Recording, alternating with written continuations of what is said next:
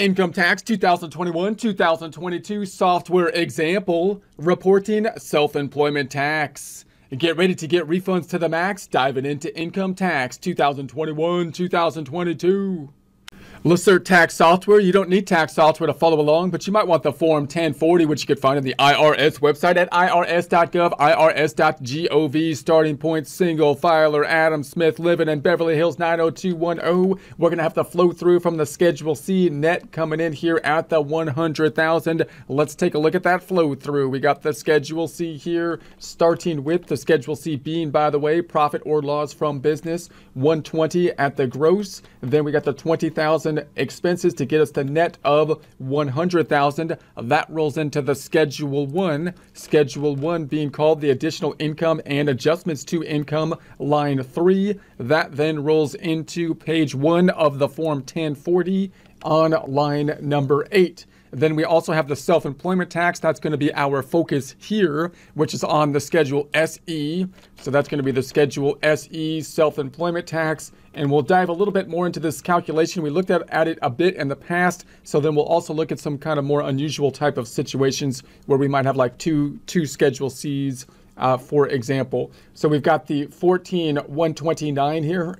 That then go into the Schedule 2, Schedule 2 being the additional taxes, self-employment tax. That flows through to the Form 1040, page number 2. And there's the 14,129. Half of that is deductible above the line. So if I go to the self-employment calculation again, half of that, 7,065, is deductible above the line. I won't get into too much detail about the justification for that, but it's kind of similar to the payroll tax type of situation. But for now, that 7,065 is on Schedule 1, page number 2.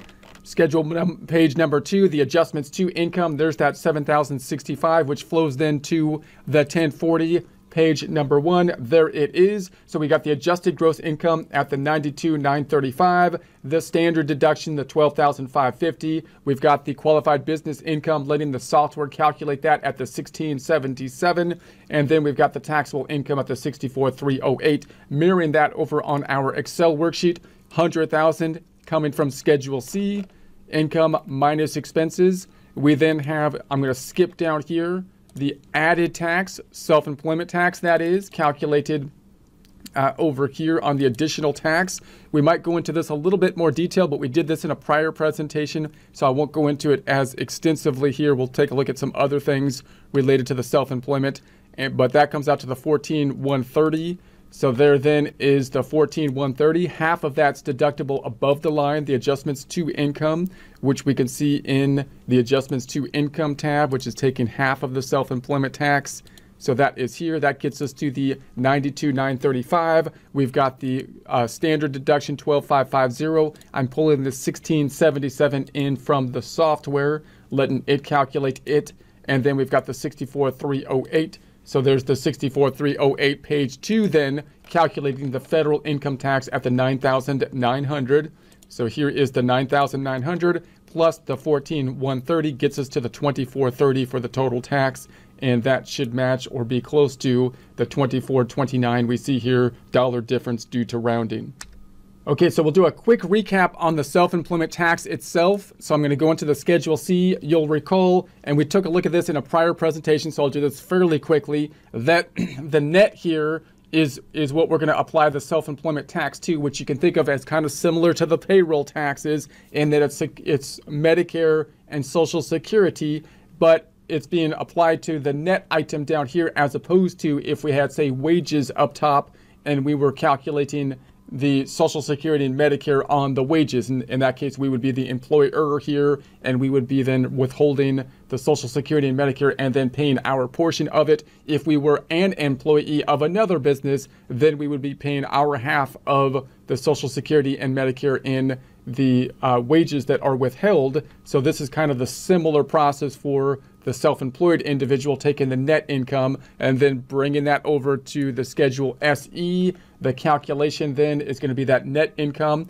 multiplied times the 92.35. And then we've got two components of it, which is going to be the Social Security and Medicare. The rates that are used are the 12.4 and the 2.9, which if you are familiar with your W-2 withholdings is basically twice what is withheld on your W-2 if you were an employee, because in essence we're charging the employer and employee portion of it. That's how we're calculating this starting point at the 14,129. So let's just consider that on our worksheet where we did it maybe a little bit more transparently in a prior presentation on the additional tax. We took the 100,000, we multiplied it times the 0.9235 to get the 92,350. Now we still have to break out the Social Security component and the Medicare component because the Social Security has a cap on it at the 142.8. So you're not going to be paying any more self-employment tax. You're not going to be paying any more Social Security above that amount. Although the Medicare doesn't have a cap, and they actually have an added amount that you would pay over a certain threshold. So that means if we compare the cap to the 92,350, the 92,350 is lower. So we're going to take that. We use an if-then function to figure that. And then we've got the rate at the 12.44, which is twice the 6.2%, which you might be familiar with as an employee that's withheld from the W-2 wages. That's where we get the 11,451. That's the Social Security component. And then we've got the Medicare, which we're going to take the 92,350, our wages, multiplied times that 0.9235, times the 2.9, which is twice the 1.45, which you might be familiar with as the Medicare half if you were a W-2 employee that would be withheld. That's going to give us the 2,678. That's where we're getting that 14,130. Now half of that we get to deduct above the line that we saw here on page 1 due to the fact that it's kind of similar. Like if you were a C corporation, you would get to deduct as wages the expense for the payroll, and then you get to deduct the payroll taxes. But I can't deduct the payroll taxes, which is half of basically the payroll, the Social Security and Medicare in essence. I can't do that on the Schedule C because we're trying to mirror that and come up with a similar situation for the sole proprietor, because we use the bottom line of the Schedule C to figure the taxes. Therefore, we had to put it somewhere else so it goes on the Schedule 1 and flows in to the 7,065 here. So that's the general concept. So now let's look at some kind of deviations from that. Let's look at the cap first, and then we'll look at the added Medicare tax that could be calculated.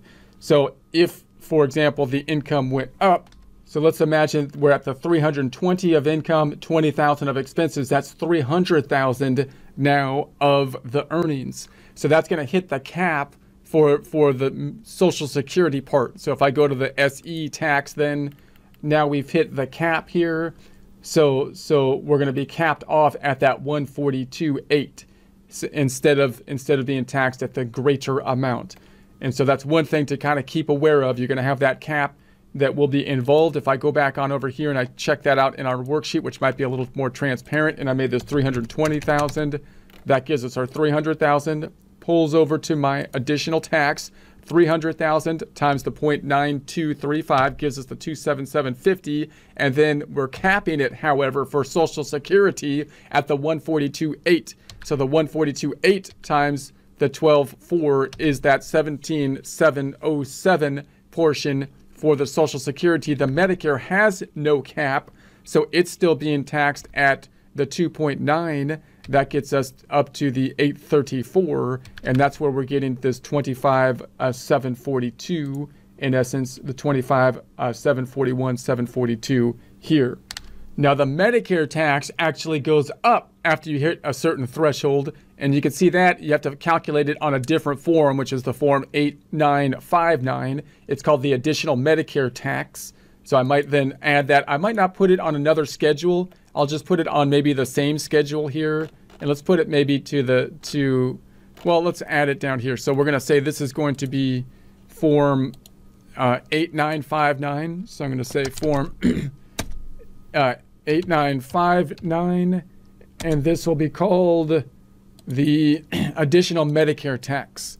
Additional Medicare tax.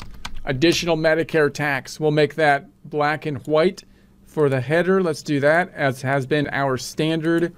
And then that we can calculate by taking this subtotal that we calculated after the 0.9235 adjusted self-employment income. And we're going to take that and we're going to say everything that is over the threshold of the 200,000 is going to be subject to that added tax. So I'll put the threshold, I'll call it, I just made up that term, threshold of 200, and then the difference amount subject to tax is going to be equal to the 277.50 minus the 200,000, and then the tax rate is, they said the tax rate was the 0.09%, so 0.009, so it's pretty low, 0.009. Let's make that into a percent, home tab number, percentifying it, add a couple decimals, put an underline on it. Let's do that. And so the added tax, so the additional Medicare tax, outer column is this times the 0.09. So that's another 692. Let's format it without the decimals. Take out the pennies, same formatting. So that gets 692. So that looks good. So then I'm going to sum that up, the total, my total down here, additional taxes. I'm going to bring this total down.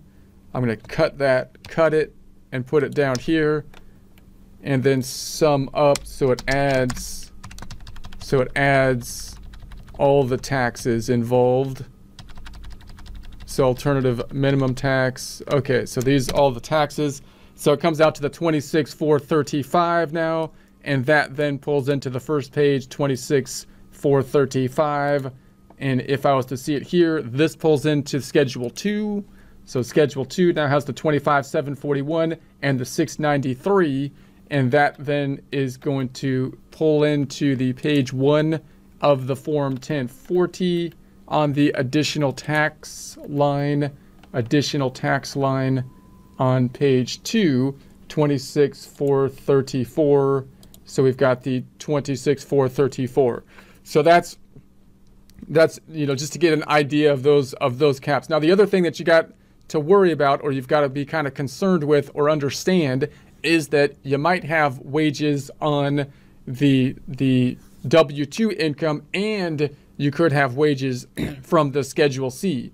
And so in that case, let's just take a look at what that would look like and why that's a problem. It's a problem in part because of these layers that we had, the progressive system where there's a cap on Social Security, and possibly that added amount for Medicare makes it not just a flat tax. So that means that if we have multiple things subject to the tax, it gets a little bit more complex. So for example, if I went back on over and I said, okay, what if we bring the Schedule C back down to 320,000? So we've got, let's bring it back down to 120,000. So now we've got another 100,000 here. We've got the 100,000 there. And then let's say that we had like 80,000 W-2 wages. So now I've got W-2 wages too at 80,000.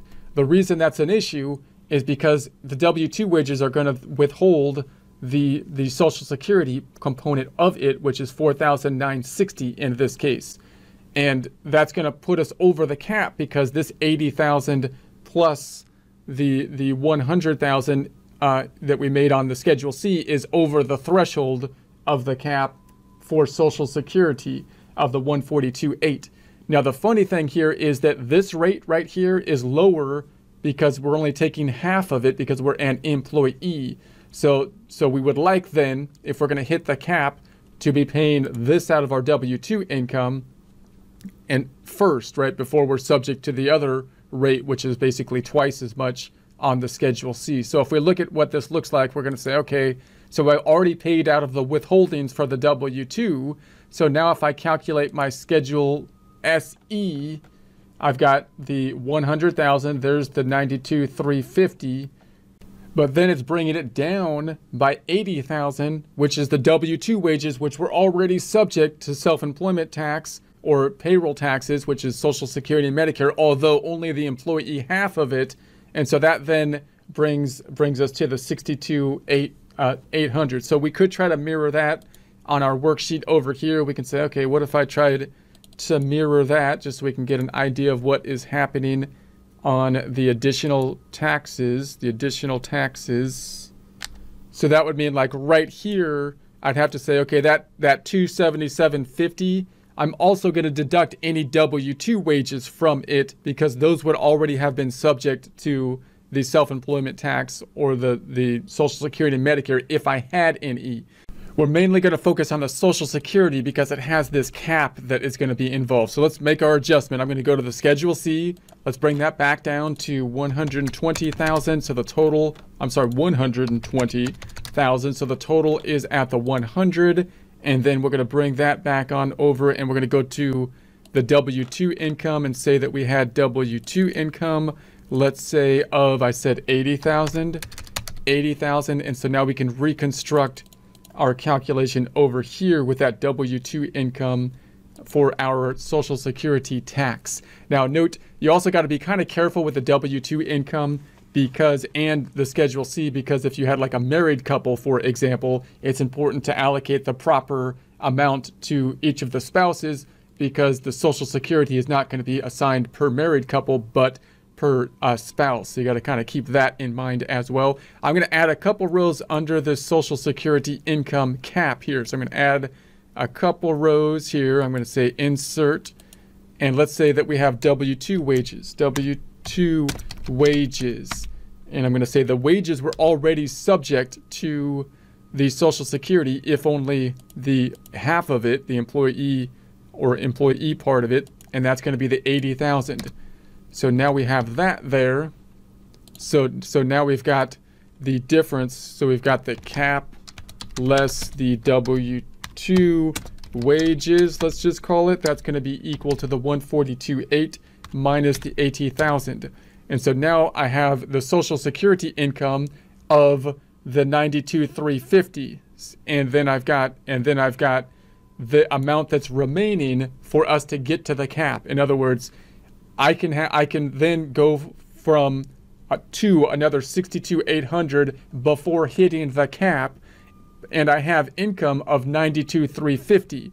So I'm going to take now the smaller of these two numbers, which means that basically we allowed the eating up of the cap of the W-2 wages first, which is kind of the beneficial thing to the taxpayer, because that means you're paying only the half of the tax, the employee portion, and then we're going to go the rest of the way up until we hit the cap with the Schedule C portion, and that's what we're going to apply the self-employment tax on. So what I'm going to do is I'm going to move this one up. I'm going to move this one up.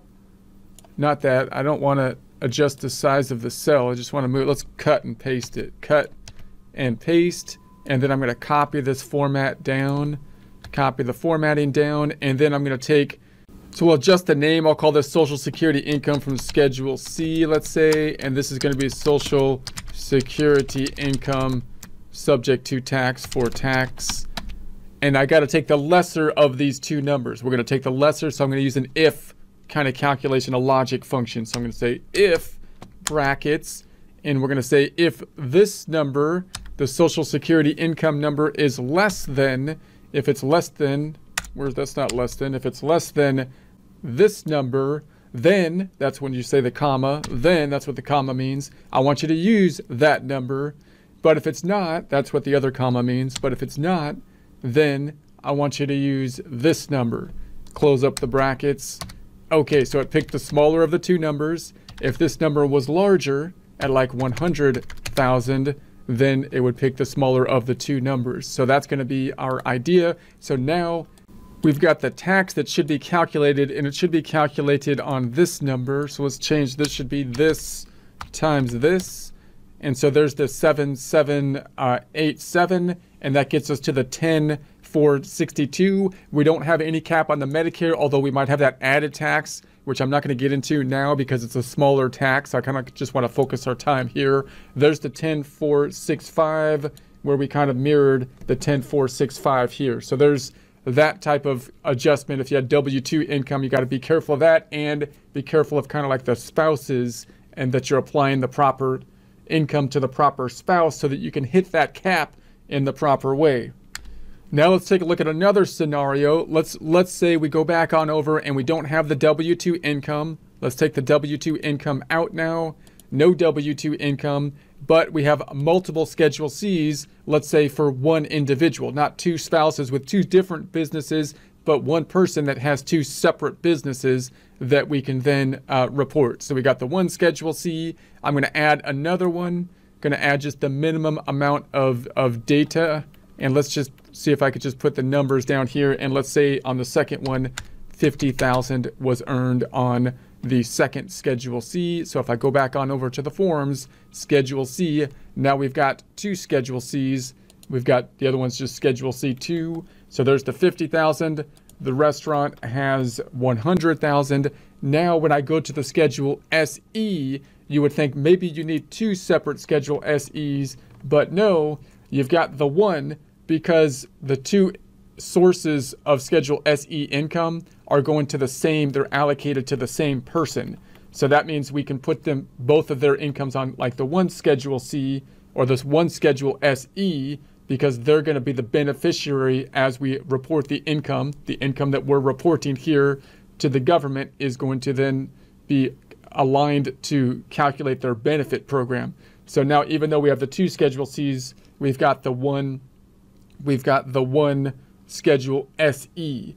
Now note, that's different than if you had a husband and wife situation, which we talked about in the past. So I won't go into that in a lot of detail, but if you had like a husband and wife situation with that have one business that are both working on it, like as partners, for example, I'm going to delete this business and go back up to the restaurant. Then we could say, okay, if it was the taxpayers, if it was the spouse, then it would be applied to the spouse. Let's change the marital status here and say they got married. Adam got married to Eve. And so then we could say a joint, if it was a joint return, I'm going to go back on over to the forms. And remember on the rules, I won't go into the rules for these joint returns, but with a married status, you got to think about whether you're in a community property state and whether or not you could file one Schedule C with the two spouses, or you can, the other way you could do it is treat it as a partnership with a 1065 or make an election to kind of break out. But the important thing I just want to point out here with regards to the Schedule SE is now, even though we have one Schedule SE, because it's basically owned by two individuals, even though they're married and they're one person for federal income taxes, for self-employment tax, for Social Security in particular, and Medicare, we're talking about the money that they put in because they're going to get the benefits back. And so we have to apply this out to each individual. So if you're talking about a married couple, it's important to apply out the tax for Social Security and Medicare to the proper spouse, so that they get the proper allocation to their benefit program. And that means that we would need two Schedule SEs for each of the spouses. So now we've got Adam taking half of it in this case, and Eve. Again, note that the way you treat basically a sole proprietorship we talked about in a prior presentation, if it was for a married couple, because now it's basically a partnership, but the two individuals are married, so you might have some potential workarounds depending on if you're a community property state with regards to the reporting of the taxes that'll make it easier. But just note that as you do that, you're still going to have to break out the self-employment tax. It's not going to have any different effect on the federal income taxes or the tax returns that you're paying here, most likely, but it will have an impact on who's getting allocated the benefits for the Social Security payments in the future, and that's why you got to get that done correctly. So those are basically the scenarios to take a look at. Also, just realize that you could, of course, have then W-2 income that would be for the two spouses that you want to make sure that you allocate them in the software to the proper person, so that if you hit any cap kind of situations, that those again are allocated to the proper person for the calculations of the self-employment tax.